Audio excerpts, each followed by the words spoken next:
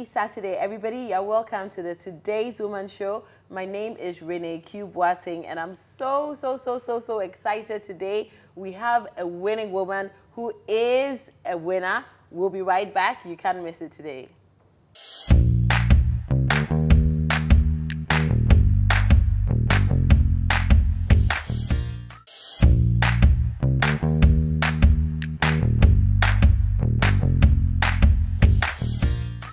It's time for the woman on the move, a female entrepreneur, very hardworking, pressing on towards her goal. Let's see who she is.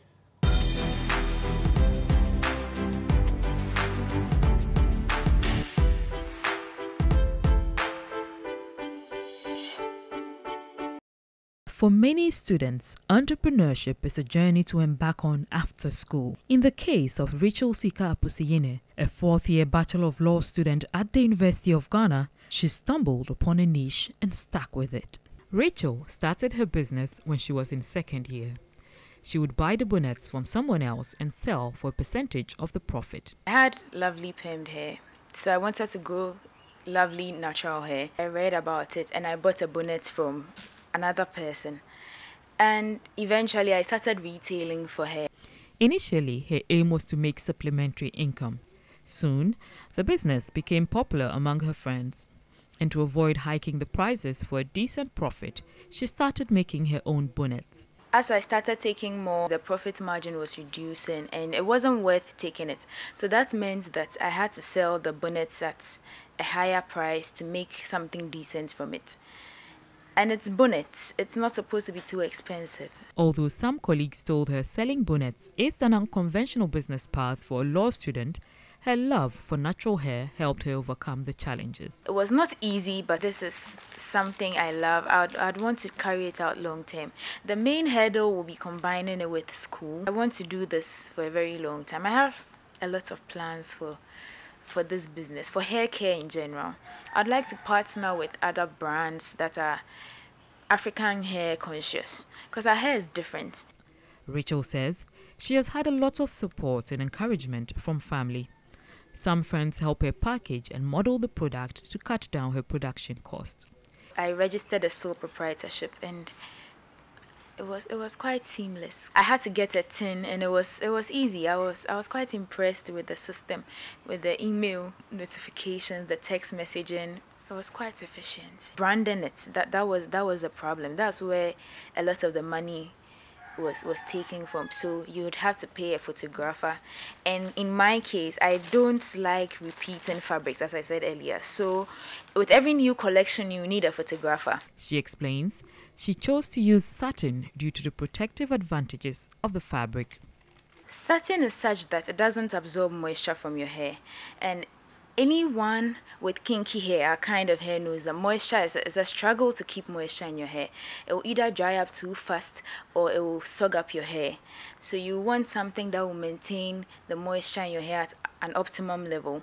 Satin does just that. You would also want something that will not break your hair when it rubs against it. So when your hair rubs against cotton and other fabrics, it breaks it. But when it rubs against satin, it glides over the satin. So no breakage, maintains moisture, and is lightweight. Over the years, there has been a steady global African women's drive that has encouraged natural methods of hair care. Ghana in particular has been a leading proponent of the movement. I started selling to my classmates and I decided to start an Instagram business page, and it's been amazing. So there's something for everyone. You could have a monochrome bonnet, that's just satin in and out, for 20 cedis for an adult and 15 cedis for a baby. Yes, and then you could have this. This is a satin lined bonnet and it comes with a pillowcase for 39 cedis. Rachel intends to continue selling bonnets even after school, as she hopes to expand the business to meet the changing needs of clients by adopting environmentally sustainable packaging.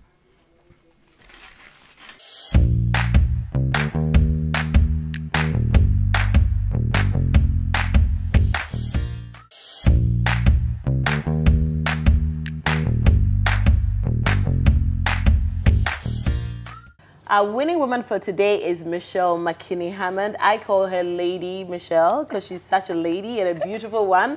And I'm so excited to have her on today. She's an author of over 40 books. I don't know if you've heard her singing before. Her voice is out of this world. It's just so heavenly. I'm so honored to have you on here today. You've been on amazing shows, so many of them. I've seen you on 700 Club. You've been, and today she's on the Today's Woman show. I'm so excited to have you here today. Thank you so much. Thank you so much for coming, and happy birthday. Thank you. It's her birthday today. I don't want to destroy it by singing. My voice is nothing like yours. But happy birthday, and thank you so much for coming. It's such an honor. I've been at so many events in which you've spoken, and I've been so inspired. And today I have you here, and I'm going to like juice everything out of you and just grab the anointing. I'm going to just, you know, so I'm just so happy. You're very, very welcome. Thank you for joining us today. So today is all about you. We want to find out, there's so many people out there who follow you on social media, on Instagram. Sometimes I'm live, I see how many people join you live when you come on, and there's so many people who are in awe of Michelle McKinney Hammond. And we want to find out about you and how you got to where you are. So again, you're very, very welcome. And please tell us about you. How did you, how did you start? How did you grow up? Oh, well, I have kind of a convoluted history. I was born in London. Because a lot of people just assume that I'm American, but I thought so too. I had to get my green card like everyone else. My dad is Ghanaian, and my mom is West Indian. She's from Barbados. So I was born in London. I ended up spending some time growing up with my grandmother and my aunts in Barbados before my mom married an American, and we moved to Michigan, first of all. So very exotic location of Barbados to Michigan with lots of snow. And from there, I moved to Chicago to attend Rayvold School of Design, which is now the Illinois School of Design or something. They've renamed it. But I studied commercial art. I actually had been accepted at Juilliard, but my dad, being a good Ghanaian parent, said, this singing thing, what's wrong with you? I know. Find a real job. You know how that goes. Be a lawyer or a doctor or something. Yes, which I didn't want to be any of those. So we finally agreed that I would study commercial art. Because at first I picked fashion illustration, because at the time I had a boyfriend who was a designer. So I thought that was, he said, no. Yeah, he said, find something else. So I got commercial art. And I actually was quite surprised to find out that it was something I loved doing because I was very artistic. So when I graduated from there, I worked for the largest African-American owned advertising agency in America called Burrell. It was Burrell Advertising. It's now Burrell Communications. So I was hired there as an art director and added a copywriter and producer to my roster by the time I was finished there, where I wrote and designed radio, television, and print advertising for Coca-Cola, McDonald's, Ford Motor Company, General Motors, Johnson Products, Legs Pantyhose, Schlitz Malt Liquor, and lots of other brands. So I got to have a very exciting life and fly to New York and Los Angeles and do commercials. So you loved what you were doing? Oh, I loved it. It was like playing, you know. I mean, get on the plane and be wooed by different directors who wanted your business. They take you to all these fancy dinners, and I got to go to all the awards shows, you know, the Soul Train Awards and American Music. So it was quite a heady existence, and I got to work with a lot of celebrities. Shortly after I got hired, I became a born-again Christian. So I think that God saved me before things got out of hand. Because so what led you to Christ? Well, I hadn't started working at Burrell yet. I was actually working freelance. I was working at the Playboy Club. And I wanted to be a bunny. I really wanted to be a bunny. But I had just missed the bunny call, and they liked me. So they kept me to the side and had me work in the boutique, which was owned by Christy Hefner, who was Hugh Hefner's daughter at the time. So while I was working in there, a lady that I used to dress all the time asked me, what do you really do? Because there's something different about you. And I said, oh, well, I studied advertising and, you know, I'm going to try to work at Burrell Advertising. And I had gone already and they hadn't minded me. I dropped off my portfolio. He said, so I have this friend who works at Leo Burnett, which was another big ad agency. So I went to see him and he says, oh, I'm freelancing over at Burrell. So he took me right back over to Burrell. Wow. I started working freelance there. At the time, I had a boyfriend I was very much in love with, and we had just started living together. Well, we had an argument, and he flew to California, and while he was in California, he was shot, and he died a month later. And that just sent me into a tailspin. I was literally suicidal, blamed myself for it a lot, and went through a lot of deep soul searching, and that is how I came to the Lord. At the time, a movie, The Late Great Planet Earth, had just come out by Hal Lindsey, and I was busy working freelance at Burrell, so I didn't have a chance to go see the movie, so I got the book because I was a little curious about end time prophecies and things like that. It looked so interesting. So I was reading that book, and in the middle of the night, I put it down and asked the Lord into my life. Years later, when I became an author, I got to meet Hal Lindsey at a writer's conference, and I walked up to him and I said, I'm your fruit. And he said, what? And I said, I'm your fruit.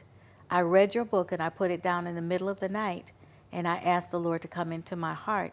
And now here I am, I'm an author with 3 books. And he just burst into tears. I know, I'm getting emotional. This big man, you know, he just started bawling like a baby at this conference. People were like, are you okay? Oh my goodness. Yeah.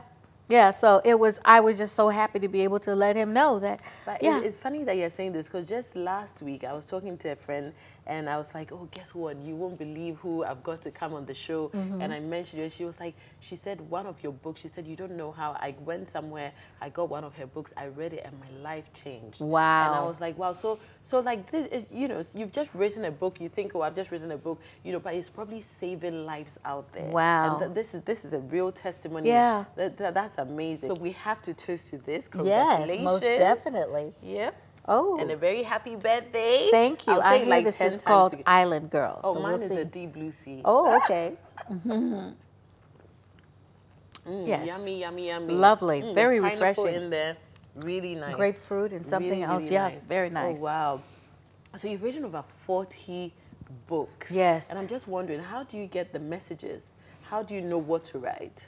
Well, you know, when I wrote my first book, it was called What to Do Until Love Finds You, because that's where I was in my life. When I came to the Lord, I had been, you know, I'd had a bunch of guys in my life and everything, and all of a sudden, my lifestyle had to change. I found myself really struggling with the single life as a Christian. Right. And I had a bunch of new friends who were new believers, and we all would sit and commiserate about how were we going to navigate our way through this Christian life as single women, and would God give us husbands like right away so we didn't have to worry about it. And around that time, I really struggled with it. I had severe struggles, and I would go to the bookstore to find material, and there really wasn't any. The 2 books that they had made me feel like I wasn't saved yet. And just I found more condemning than convicting or life-changing. Very judgmental. So I was like, gosh, there's nothing here.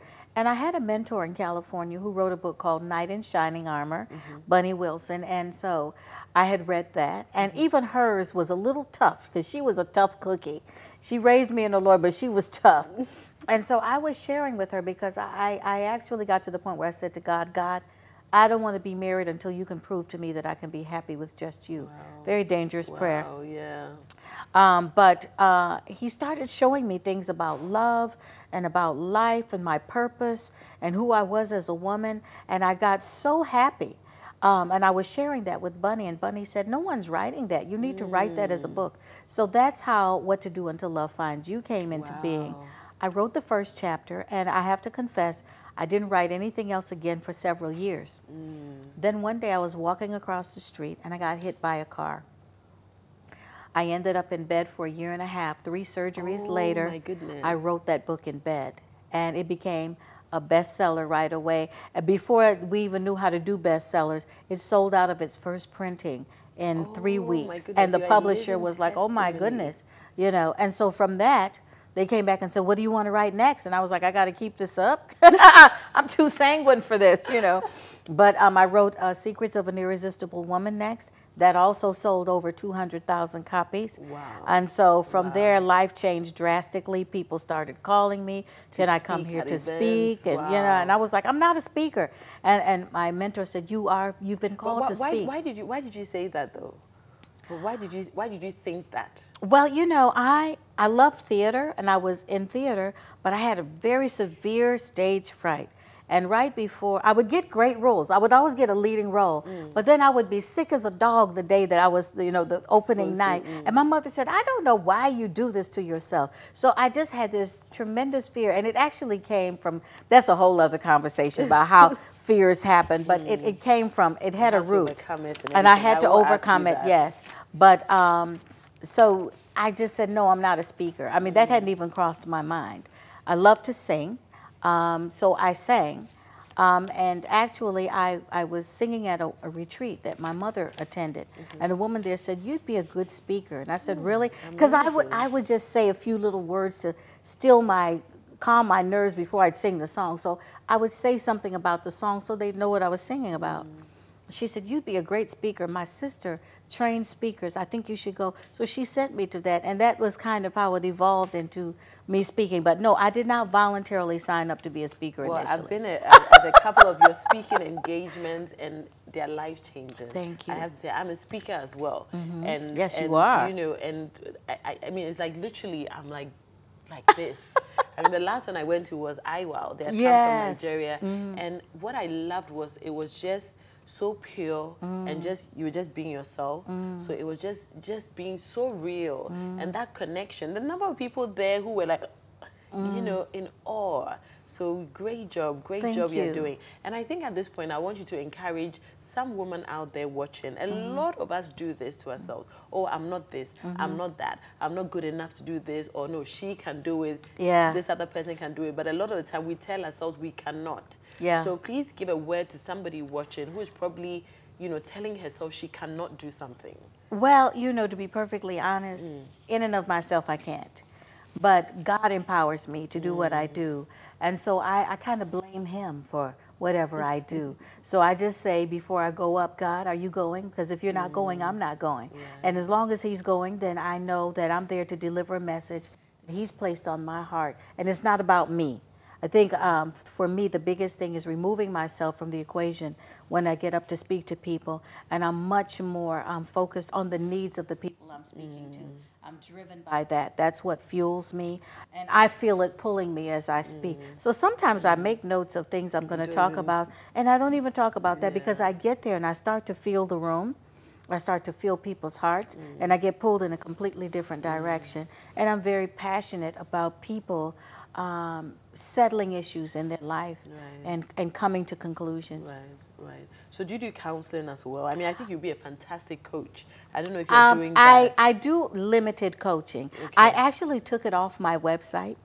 And you were getting overbooked. I was like, I'm not doing this anymore. You know what happens is I get too wrapped up in people's problems. And then, you know, I'm talking to them and I'm still thinking about it 2 weeks later and worried about it and praying about it. And I was like, I don't want to do this anymore. So I took it off. Well, one of my former clients called me and she said, it's not on your website and I need you. I need to sign up for a year. You need to walk through this thing with me. And I was like, oh my God, here I go again. So I've actually been considering, and I said I was going to launch it in September, that I would take a limited number of people for coaching. Yes, I think so. I think you'll be a fantastic coach.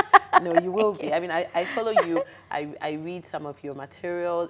You write a lot of blog posts, like, well, you know, your captions on Instagram and everything are very, very, very deep. They get you thinking and get you, you know, to sort of like reflect and make a decision. You know, you definitely have to. Please don't take it off. We are putting it back on. We are putting it back on. Well, I use my YouTube channel too to do a lot of teaching. I have Ask Michelle. What's the handle on? It's Michelle McKinney-Hammond on YouTube. So if they go there, I have Ask Michelle. They can even email me their questions, and I tape them and I answer them on YouTube. So I do a lot of teaching on YouTube. And we'll be doing a live session soon. Follow us on Instagram at Michelle McKinney-Hammond, at Renee QGH. We'll be doing something soon to just push women out there to believe in themselves. Now, you speak a lot about being single, and you've moved to Ghana. You know, you're half Ghanaian. You know, and I'm sure now you've gotten a bit. Oh, You yeah. know a bit about our culture now, and about how some people actually believe that you're incomplete if you're not married. Some women believe that. So then, Now, poor Jesus, poor Paul. Yeah, And really? really? I want you to educate women out there on that. I mean, some women are doing so well, they've accomplished so much, they're working so hard, and yet they think they're not enough because they haven't found the man yet. And I'm saying yet because you still can. Yeah. But the age limit, the time limit, the pressures, and all of that. So, to single women out there, what would you say to them to sort of let them know that you are enough? Well, I would say, first of all, you have to be enough in order to get married. If you are going with gaping holes and incompletions, you're not going to have a good marriage. It takes two whole people to have a good marriage. It says the two will become one, not the two halves will become one. And so I think that a lot of times one of the big myths is that we think that someone's going to come into our lives and complete us. God completes you, and you as a completed person then become a help meet to someone to help them with their God-given assignment. So, and that can happen at any point in time. God is not on the clock concerning that. And the reality too, Renee, is that some of us are not going to get married. And we need to live every day as if we're not going to get married and allow God to surprise us with a mate should he deem to do so. Do you think that some won't? I know some won't. Is it Statistically, a it's decision? impossible. Do you think it's because they've decided I won't get married, or this person is not good enough for me, that person is not good? Is it based upon? No, I think some people will not get married by choice. There are three types of single people in the world. There are those that are not married by choice. There are those that are not married because of circumstances. And then there are those who make, just silly choices, period. So there are eunuchs for Christ, and then there are some that God has just made eunuchs for himself. And then there are the circumstances of life. So, I think that we have to get realistic. Isaiah quotes and says that in the last days, 7 women will attach themselves to one man and said, give me your name, and I'll buy my own bread. Just take away the reproach of my widowhood or singleness. And I don't consider it a reproach. I think that if God trusts you enough to stay single because he feels that he can operate more freely through you that way, that's an honor and that's a privilege. The married person has certain things that they have to think about that will just rob you of time. And that doesn't mean that you can't get things done as a married person, but there's more on your plate. And so you should enjoy the freedoms you have as a single person. It's not a death sentence. It's not a life sentence. It can happen at any point in time. My favorite aunt got married for the first time at 67. Wow. Enjoyed 20-something years of marriage before she passed on. Wow. And she said it was worth the wait. We had to talk her into getting married because she was enjoying her life so much. And I think that it's very important. I think the reason she was able to enjoy her marriage was because she already enjoyed her life. This message, what I'm getting now is enjoy the wait. Yes. Whatever the wait is for. Yes. So it could be, you finish, you've graduated work, you haven't gotten a job yet. Right. Do something at that time. Find out who you are. Do you understand? Yes, find out who yes, you are. yes, Become the best you that you can be. Know what you like and what you don't like, what you're going to settle for and what you won't settle for. What are the non-negotiables in your life? Right. Because what it does is it makes you much more discerning when you decide to pick that life partner. Because you get to pick too. Even though we're waiting to be chosen as women, we get to say yes or no. And let's face it, we could all be married. We just didn't like the people who asked. So it's... So you said your aunt, you had to persuade her. We had to persuade her. Have you decided you don't want to, or are you still I'm waiting? ambivalent. Okay. I'm very happy as a single person. So for me, it would really take a man who literally drove me to distraction that I wanted to be with him, because my life is extremely full. I've never had natural children, but my band relevance, there's 20. I have 20 children, and they're in and out of the house all the time. And so my life is very full. My life is very crowded. So the man would have to really navigate his way in and be a very special type of person to deal with my world. Right. And so I see the wisdom of God of keeping me single so long, because I'm the full package now. And so he either buys into that or he doesn't. Right. Not too much is going to change. Of course, we have to make adjustments when someone comes into our life, but I'm set on my path. And I know what my purpose is. And those are things that I can't be distracted away from. Right. Talk about purpose. How did you get to the point where you realized this is my purpose? You know, I think that people a lot of times spend a lot of time running around going, what's my purpose? What's my purpose? And literally, as his grace and mercy overtakes, the blessings of the Lord overtake us, our purpose overtakes us if we just stay on track, following literally the yellow brick road of the Holy Spirit. I went from advertising, and isn't it ironic? I said I wanted to sing, and I had been accepted at Juilliard, and my father said no. So I go to advertising. I end up right back in the recording studio, writing commercials, singing on them, doing voiceovers, being trained. I ended up working with the guys that now produce Rihanna and Beyonce. Oh, wow. You know, we were songwriting buddies. I got us our first music publishing deal. So it went full circle. So, you know, it says that man can make plans, but God orders his steps. And in the end, God's purpose prevails. So here I am, right back dealing with music, writing, speaking, all the things that I loved, but not knowing how I would get there. But just as the path unfolded, one thing led to another, So I believe that if we're consistent in our walk, consistent in offering our gifts to God, consistent in nurturing those gifts into excellence, because we all have gifts, but they're all raw. And so you keep fine-tuning them and fine-tuning them. And along as you fine-tune and become excellent. I talk about fine-tuning. How do you fine-tune your gifts? So how do you find your gift, and then how do you sort of, you know, develop it? Well, what's in your hand? What comes naturally to you? What are you passionate about? What makes your heart sing? What makes you angry? Those are usually the places where you locate your gift. What are the things that you do that others celebrate that you think are no big deal? That is a gift. Right. You know, I always wrote well. I sang. I talked a lot, and I like to give a lot of advice even when it wasn't asked for. Those were my gifts, but they had to be fine-tuned. I had to stop giving people advice when they didn't ask for it and wait to be asked. So that's not offensive Exactly. or anything, So not God said, write down judgmental. all that advice in a book. Wow. And then people So will those pay who you to need it come will and just- exactly. I love You that. see, Yes, yes. practice that singing. Go to voice coaching. Learn. Work with others who are good at what they do. Hone your craft. You know, in its raw form, we get all excited and zealous, but fine tune those things until they become something that others celebrate besides I don't know yourself. why I feel like you're going to write another 50 books. Oh Lord, I don't so know about much 50, but I've got wisdom. 2 rolling around in my head right now. So much wisdom like just bursting out of you. Now, how do you bridge the gap between, like, you know, being a Christian and the secular world? You know, because you know all these people, you still know them. I'm sure you still, you know, are in contact with them. You know, they know you. You sing at different events and all of that. So how do you bridge that gap? Well, I think that the world wants to know the truth. And as long as you operate from that, whatever you talk about from a place of authenticity and truth, people will buy into. Take God out of the equation and his word still makes sense.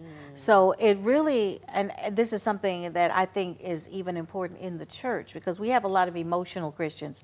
They don't know why they're happy.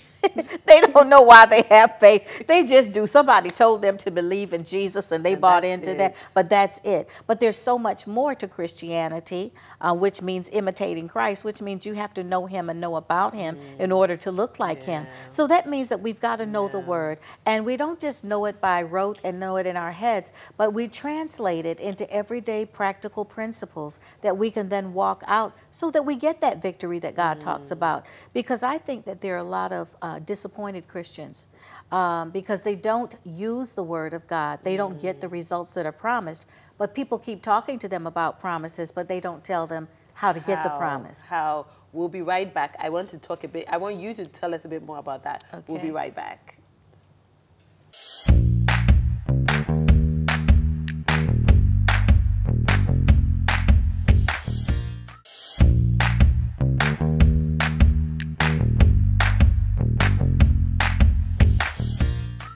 So you're welcome back to the Today's Woman Show. And talking about the Today's Woman Show, what would you say, Lady Michelle, what is your definition of a today's woman?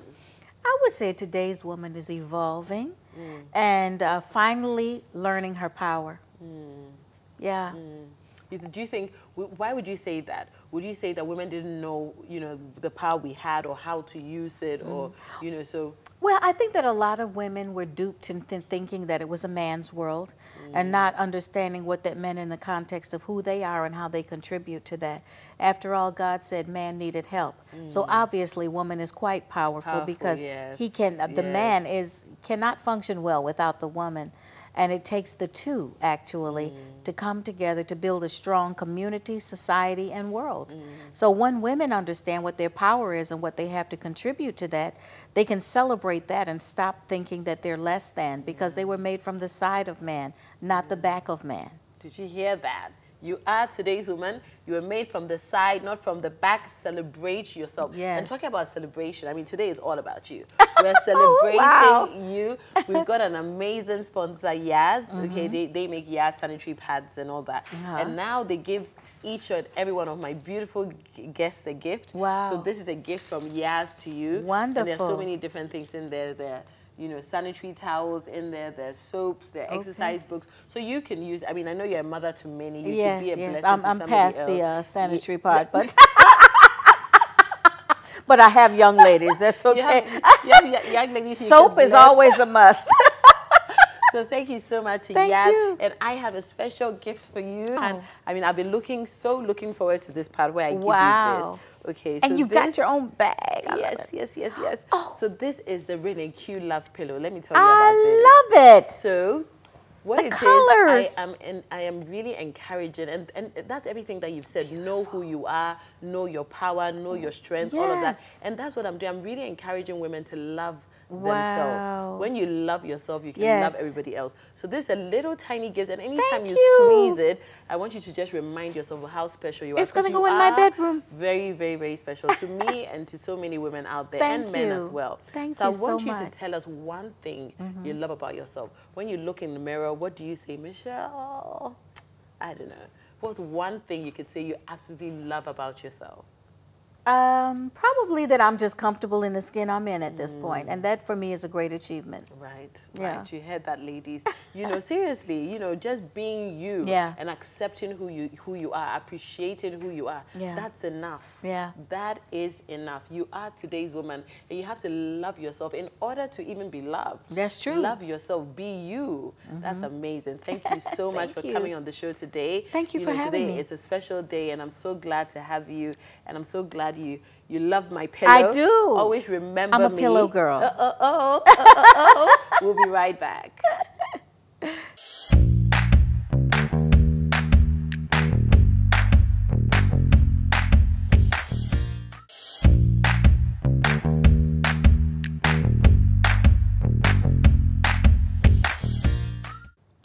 Thank you so much for joining us today on the Today's Woman Show. Don't miss it next week, Saturday, 11 a.m. on TV3 and DSTV channel 279.